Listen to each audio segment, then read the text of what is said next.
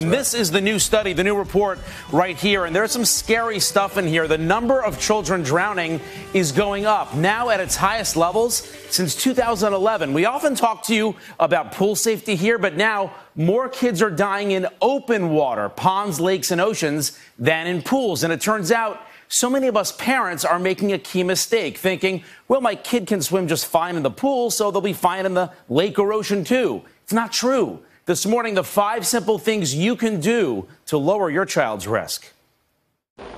When it happens, there is nothing worse. Children suddenly drowning while having fun.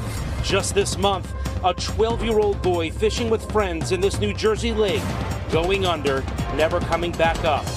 Last summer, these 2 teenagers were sucked out into the ocean. And this morning, Safe Kids releasing a big new study. Drownings are on the rise. An estimated 1,000 children dying in 2016, a 14% increase from the previous year. Who's most at risk? Boys, making up 8 in 10 fatal drownings. According to the study, race and ethnicity are major factors too. American Indian and African American children nearly double the risk of drowning versus white children. But most surprising of all, it's not babies or even toddlers in the most danger. Drowning risk increases with age. 15 to 19-year-olds making up nearly half of all open water deaths. So how can you protect your children? We're about to show you. This is Wyatt Werner with the American Lifeguard Association. Thank you for being here. I appreciate it. No problem. And this is your friend's son, right? He's our next door neighbor, Keelan, 9 years old. Okay, you know how to swim in the ocean, right? Okay, perfect. But you say there are 5 things that all of us should make sure our kids know how to do before we let them swim in the open ocean. We should all test them. Absolutely. There are definitely 5 things that every parent should have their kids do as a test before they take them out into the open water. What are they? What's tip number 1? Well, number 1, we're ready to go. We're going to go jump into the water. Going in there. Go. Jump in over his head. He's going to come back to the surface. Okay, so you just want to make sure they can get in over their head and come back up. That's right. He needs to come. It's a controlled ascent and descent. Okay. That way we know that they have that capability. Tip number 2. Tip number 2 is he's going to, at this point, he's going to turn around and he's going to orientate himself to someone on the beach or someplace that he can swim back to safely.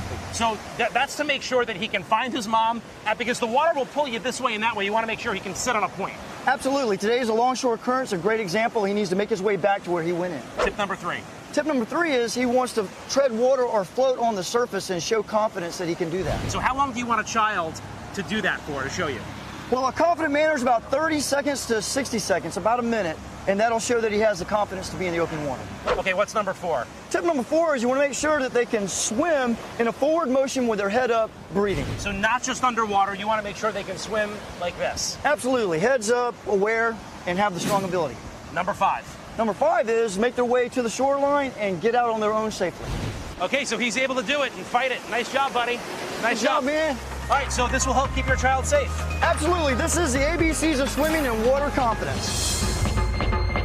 And remember, open water has a lot of hidden dangers. There is a current, there are riptides, sudden drop-offs, even rocks and vegetation getting in your way. It's important to keep in mind as you're going swimming this holiday weekend. And like I said, we talk about pools a lot, but a pool is still, you can see everything at a pool. The ocean, so many variables. What unpredictability. Yeah. Great tips. Yes. Thank you, Jeff. Hello, Today fans. Thanks for checking out our YouTube channel. Subscribe by clicking that button down there and click on any of the videos over here to watch the latest interviews, show highlights, and digital exclusives.